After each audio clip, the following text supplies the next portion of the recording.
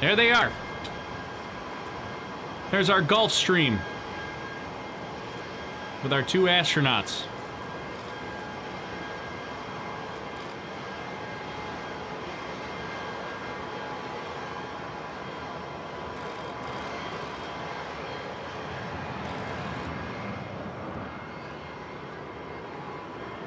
So there's arrival. 2 astronauts. They'll have. It's going to be kind of a crazy week here. We got flight readiness reviews. I think the very first flight readiness review is tomorrow. Is that right? Then they'll have another flight readiness review right before launch, a day or 2 before launch. I think it's on Monday. And then throughout this whole time, they're going to be in quarantine, which is actually normal despite the times right now. They would be in quarantine regardless of all the crazy things going on in the world right now, but they would have been in quarantine anyways.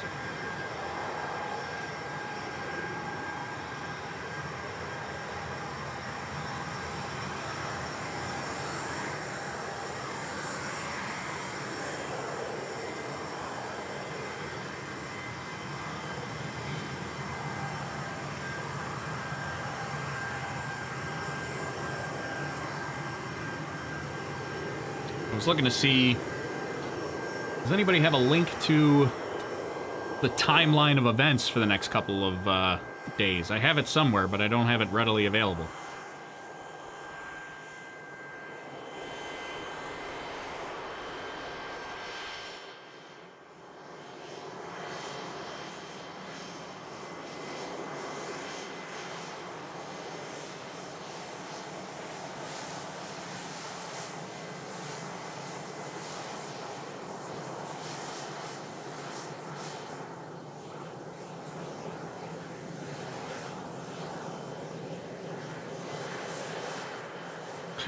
Peter says, what is happening? So this is the arrival of Bob Behnken and Doug Hurley, the 2 astronauts that will be flying on the SpaceX DM-2 mission, the Falcon 9, launching next Wednesday at 4:33 p.m. Eastern Time.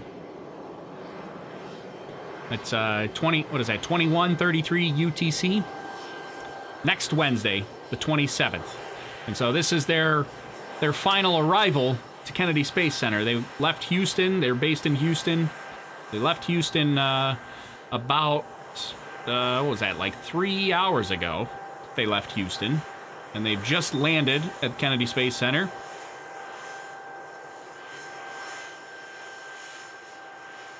Slow news day. You're not into this? Just me. This is an excellent news day. As far as I'm concerned, I'm excited for this.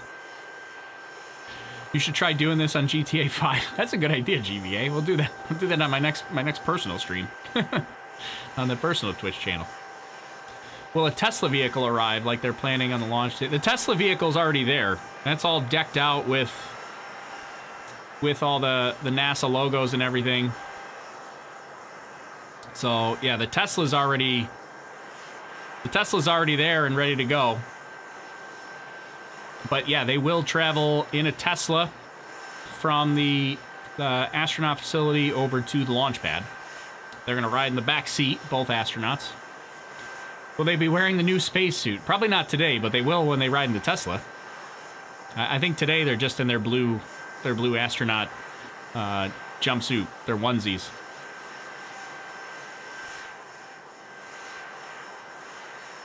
SpaceX. Oh, okay. Is that the timeline? MVM, is this the timeline that you just sent me that I was looking for? Let's see if that works.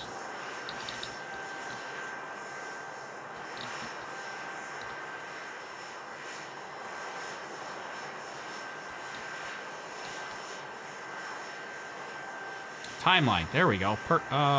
Perfect. That's a... I think I got it here.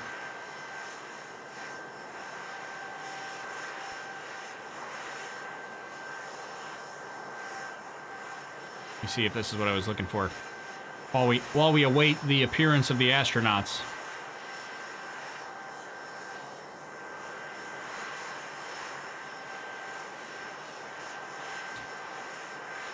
Now, yeah, they've been in quarantine now for about a week. Again, that's normal quarantine for astronauts launching to the International Space Station. It's nothing to do with the coronavirus pandemic right now, but normal quarantine that they would normally be going to. Are they unable to turn the Gulfstream because the helicopter rotor is in the way? Come on, somebody didn't think that one through? They can't. The wingtips are gonna collide with the helicopter rotor. I think they're trying to yank the rotor out of the way so that they can, because you can see the wheels are turned. There you go. They're gonna go right underneath it, because I think they're gonna turn perpendicular to where they're facing right now. Because he had the front wheels turned 90 degrees. Oh, and now this guy's got to run back over here because he's the marshaller. He's got to bring him in. It seems like that could have been planned out better. Hopefully that's just a minor oversight, something that they really weren't looking for. You know, who knows? Maybe the pilot just kind of got a little too close, like Dan says. A little too close to that. There we go. Now we're ready to park it. It's funny, though. Who resigned from NASA today? That was yesterday. Doug Lavero resigned. He was the head of Human Exploration and Operations. Resigned yesterday. From what I've heard, it's nothing to do with DM-2, except for the fact that the timing is kind of crazy. We mentioned that a little bit earlier. The timing is a bit crazy. I'm sure that whoever made the decision, whether he chose to resign or whether he was forced out, I'm sure it was not lost that DM-2 was coming up in 8 days. But from what I've heard, it had nothing directly to do with DM-2. I don't think that pilot would be flying for SpaceX.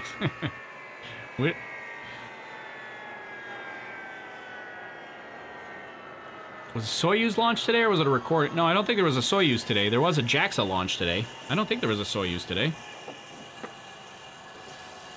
That would be, like, very, very close to DM-2, so, yeah, I don't think there was a Soyuz today.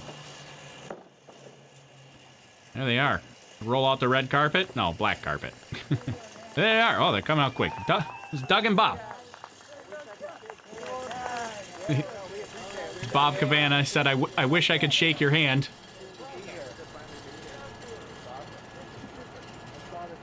Everybody's got their masks on. They're staying socially distant.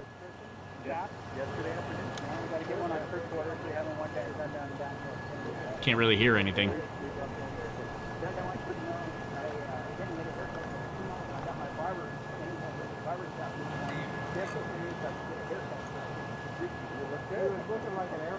Yeah, there was a JAXA launch today. That's the Japanese resupply mission. No Soyuz, though.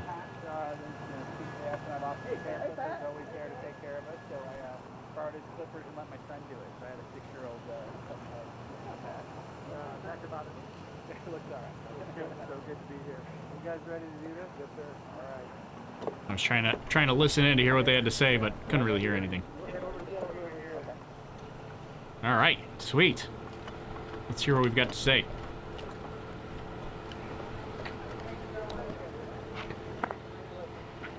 All right, good afternoon. Welcome to the Kennedy Space Center.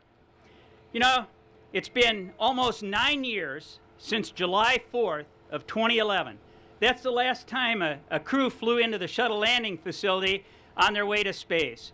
And I can't tell you how great it is to welcome Bob and Doug here for this historic mission. You know, I look at what we've accomplished. You know, this is a whole new way of sending people to space. The Commercial Crew Program. This really is monumental. And I consider all the things that we're doing, you know, and it's amazing. It's absolutely amazing. I couldn't be more proud of the role that KSC has had to play in enabling U.S. astronauts flying on U.S. rockets from here at the Cape once again. Absolutely outstanding. So great to have you guys here. And you're going to hear from Bob and Doug in just a minute. But before they get a chance to talk and get introduced, it's my privilege and honor to introduce our NASA Administrator, Jim Bridenstein. Jim has been a huge advocate for the Commercial Crew Program, and his leadership, you know, he's been a strong supporter of the government-commercial partnerships, a new way of doing business at NASA, and especially here at the Kennedy Space Center. And, you know, like Doug and I, Jim is also a naval aviator, and I kind of wonder if maybe he wouldn't like to trade places with Doug. I know I sure would. So, Jim, over to you, sir. All right, thank you, sir. Bob didn't say the yeah, famous words. American Bob, rockets on American soil, or American astronauts from whatever it is. Jim will say it, I'm sure he will. And Bob, your leadership has really transformed this facility. As you mentioned, July 4th, 2011 was the last time we had crew arrive to take off on a shuttle flight. But I would also like to say that was a tough time for the agency. It was a tough time for the Kennedy Space Center. And because of your hard work and determination and so many others here at the Kennedy Space Center, we are on the cusp of launching American astronauts on American rockets from American soil yet again. There it is. And as you said, Bob, this time we're doing it differently than we've ever done it before. NASA is not going to purchase, own, and operate the hardware the way we used to purchase, own, and operate the hardware. We are partnering with commercial industry with the intent that they would go get customers that are not NASA and drive down our costs and increase the access to space. And ultimately have multiple providers that are competing against each other on cost and innovation. And of course, that's what this Commercial Crew Program that NASA has been pushing forward on for so long, that's what this program is in fact all about. I'm going to turn it over to the astronauts here in just one second, but just to put a historical significance on this moment in time. This will be the 5th time in American history when we have launched American astronauts on a brand new vehicle. I thought he was going to say it again. We did it in Mercury, Gemini, Apollo.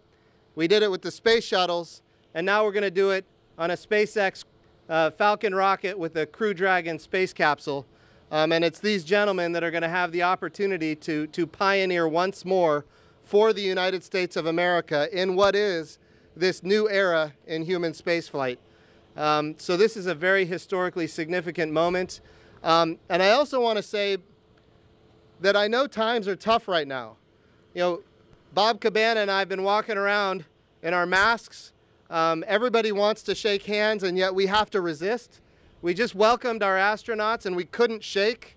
We're waving from 6 feet away, and we're looking at all the media that are here, and everybody's wearing their masks. This is a tough time in American history. It's a tough time in world history. But it is not unique to the times that we saw in the 1960s. We had a war raging in Vietnam. We had protests. We had civil rights abuses and civil rights protests. We had division in this country, the likes of which were never seen before. And at the same time, NASA was able to unite not just the United States of America, but we were able to unite the world in this very unique moment when we saw Neil Armstrong and Buzz Aldrin land on the moon. Now here we are in this point where NASA has not had access to the International Space Station with its own rockets now for 9 years. And this is a moment when we can all look and be inspired as to what the future holds. We have a moment in time when we don't just have to reflect on how difficult things are right now, but we can talk about how bright things are going to be in the future. And with that, I just want to say thank you to Bob and Doug for the great work you're about to do, the amazing work you've already done. Veterans of multiple space shuttles each, space shuttle flights each, and just you're the best that America has to offer. And we're thrilled that you're willing to take on this mission to once again return American astronauts on American rockets from American soil to the International Space Station. So with that, I'll turn it over. Bob, Behnken, I'll turn it over to you first to say a few words, and then you can turn it over to Doug, and then it's over to you guys. You guys are going to be answering questions. So with that, Bob, I'll turn it over to you. All right. Well, thank you, sir. We really appreciate the introduction and would like to thank Colonel Cabana for his leadership both here at the Kennedy Space Center and back at the Johnson Space Center when we all entered our service as astronauts. He was the chief of the office and welcomed us aboard, and so we've been under his tutelage or leadership for quite some time, and we really appreciate that. both Doug and I are really excited to be here. This is an awesome time to be an astronaut with a new spacecraft, to get a chance to go and fly. As graduates of military test pilot schools, if you gave us one thing that we could have put on our list of dream jobs that we would have gotten to have someday, it would have been to be aboard a new spacecraft, be conducting a test mission aboard that spacecraft, and Doug and I get that chance to do it. So we're thankful for that opportunity, and we view it as an opportunity, but also a responsibility for the American people, for the SpaceX team, for all of NASA that's put this opportunity together and entrusted us with it. And so just excited to be back in the great state of Florida at the Kennedy Space Center, headed toward 39 Alpha, and a chance to launch again from American soil on an American rocket. Thank you. See, he didn't say the full phrase. Jim would be upset. That's good. Yeah, over to you, Doug. It's just, it's an incredible honor to be back here at Kennedy Space Center. Bob and I started out, our first astronaut jobs were here at Kennedy. So we spent the first 3 or 4 years after we were ASCANs launching, or helping to launch, obviously, shuttles into space. And this is a very, very special place to us. It's almost like a home away from home. So it's great to be back. It's an incredible time for NASA, the space program. Once again, launching U.S. crews from Florida, and hopefully just a week from about right now, which is incredible. I happen to have been one of the 4 astronauts that landed here almost 9 years ago in T-38s on the 4th of July of 2011 to close out the space shuttle program. So it's incredibly humbling to be here to start out the next launch from the United States. Also want to thank the incredible men and women of SpaceX, from Hawthorne to McGregor and here at Kennedy, that have put so many thousands of hours of work into this rocket and to this spacecraft. And we're looking forward to getting up close and personal with Falcon 9 and Crew Dragon here in just a few days. Thanks again for everybody at home supporting us and supporting NASA. This is a great time in America to be able to do this again, and Bob and I are honored to be the lucky ones to fly this vehicle. Thank you. Hello, this is Marcia Dunn of the Associated Press. It's been a long road, an emotional roller coaster. Do you have a sense of triumph, at least a little bit? And tell me what's going through your minds and hearts as you're finally here to really launch. I don't, triumph is probably not the word I would use. I mean, we've been working, Bob and I have been working on this program for 5 years, day in and day out. And there are folks here at NASA and at SpaceX, it's longer than that. It's been a marathon in many ways, and that's what you'd expect to develop a human-rated space vehicle that can go to and from the International Space Station. So I think, it's a long time coming in some ways, and I think if you asked us, how quickly getting to this point, it's gone pretty fast. Other times it's been very slow. And just a lot of work, a lot of travel for a lot of people to get us to this point. So I think it's kind of a culmination, and it's that next stage of human spaceflight. Hey, Bob, Doug, good to see you guys. Hey, good to see you. Thanks. Doug, I'll give this one to you. When you landed on STS-135 9 years ago, right over there, you had no way of knowing how or when Americans would launch again from American soil. There was no NASA SpaceX partnership. There was nothing called CCP. Does it seem improbable now that you're back how this whole thing has come full circle, both for you in particular? Yeah, I mean, when you fly a shuttle flight, by the time you land, you're just exhausted. You're glad that you had a successful mission, and you just want to see your family. And I think, after that, you think about, okay, what's next? Because we obviously knew that was the last shuttle flight, but we also knew we were flying people on Soyuz. We were going to continue to fly on space station and those kinds of things. So, yeah, from that standpoint, absolutely no expectation that frankly, that I would have even flown again. But, it's an evolving thing, and, the folks at NASA had a great idea to form a public-private partnership with companies and compete for basically space travel, and has ended up in this situation. And, you know, we're lucky enough to be on the vehicle, obviously, but it has been a long road in a lot of ways. But I certainly consider myself very lucky to be part of it. Feels good to be in the launching business again. Absolutely. Absolutely. Hey guys, good to see you. Greg Pallone, Spectrum News 13. Hey, Enjoyed flying with you in the STA, Doug, back in 2011. That was a lot of fun. Yeah, that was a while ago. That was a while back, I know, almost a decade. Just wanted to know, you know, back in 1981, these two guys named Young and Crippen climbed on top of a shuttle, the shuttle Columbia.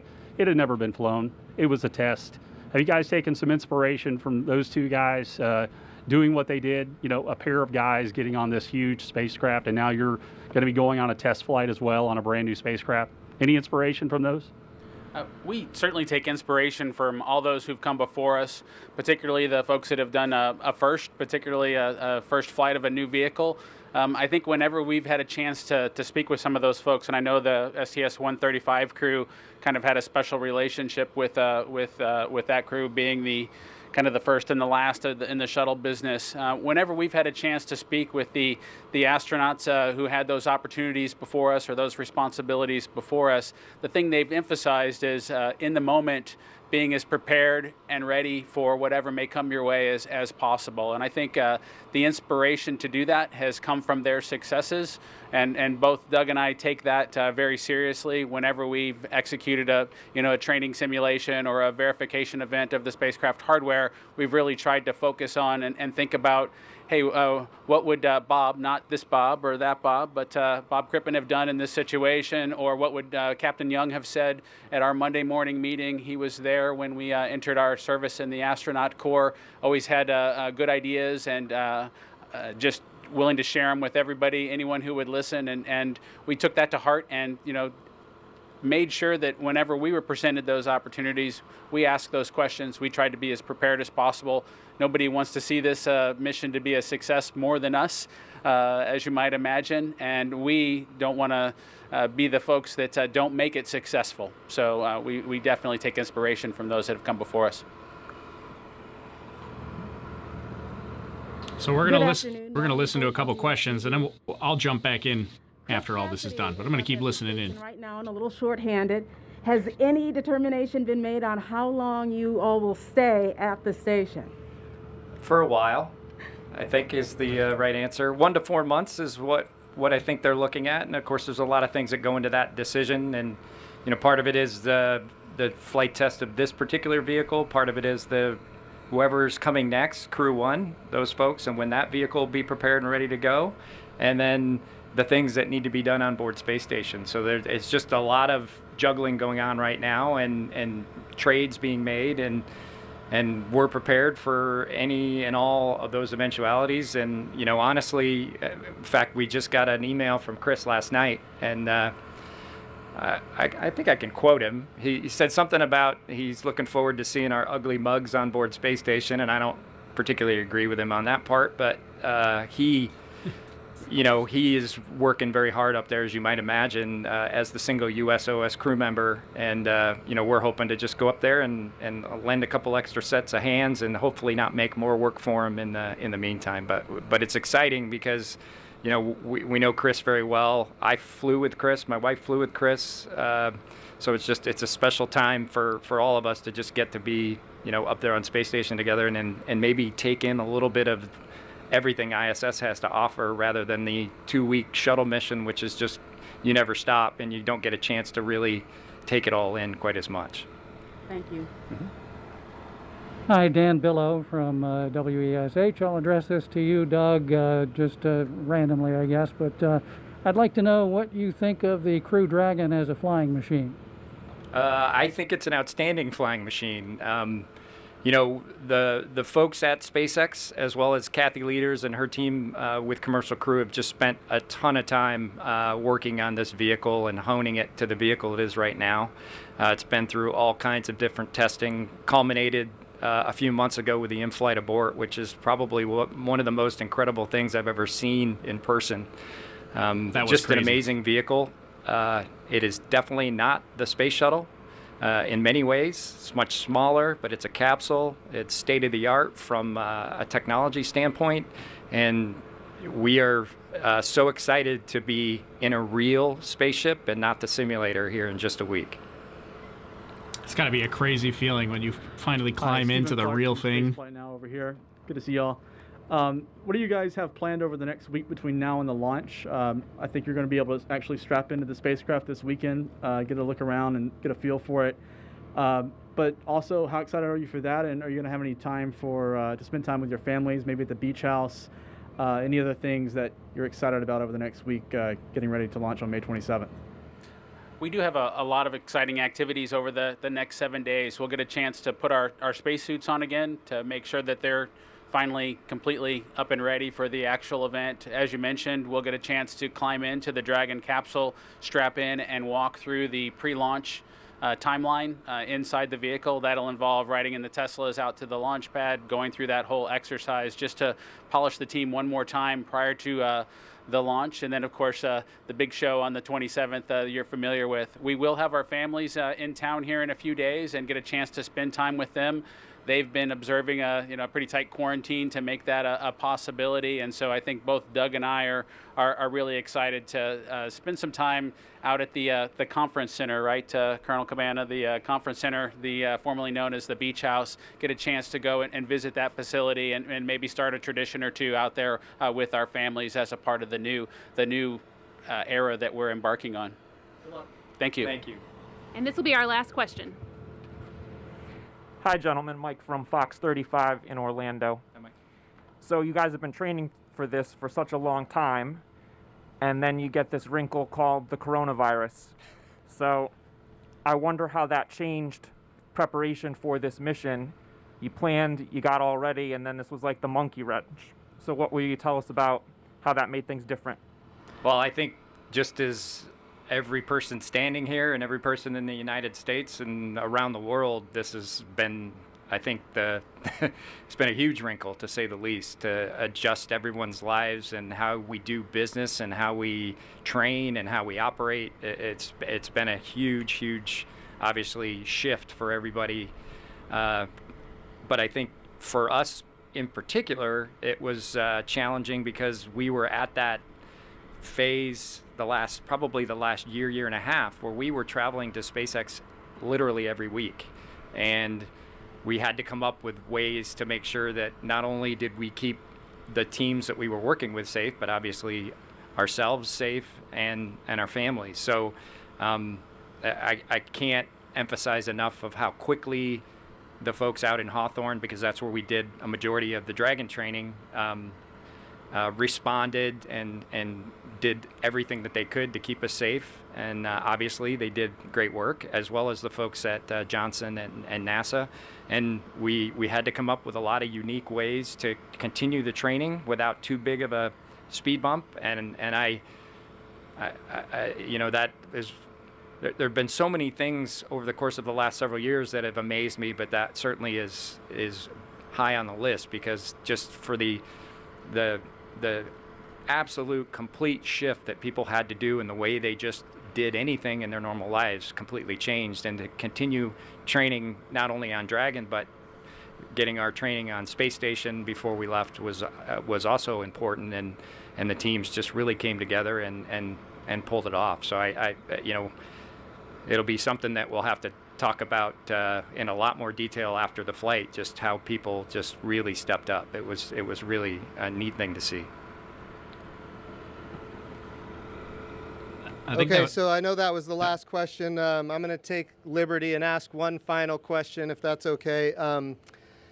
You guys have been communicating with me, and I've seen that as you are blazing this trail, and you really are blazing a trail, each of you has shown me from time to time new traditions that you are establishing.